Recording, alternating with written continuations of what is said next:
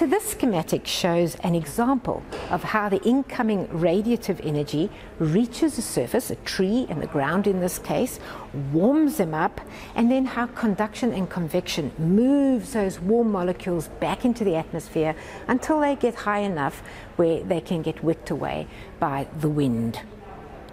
At the same time, incoming radiation also gets reflected off those trees, and the trees are warm, you'll get long-wave radiation being re-emitted back into the atmosphere, according to the Stefan-Boltzmann law. So the energy from the sun thus bounces back and forth in the atmosphere. It comes in as short wave. Some of it gets reflected back out again, but some of the reflected short wave will strike a gas molecule, a particle, or a surface, get absorbed.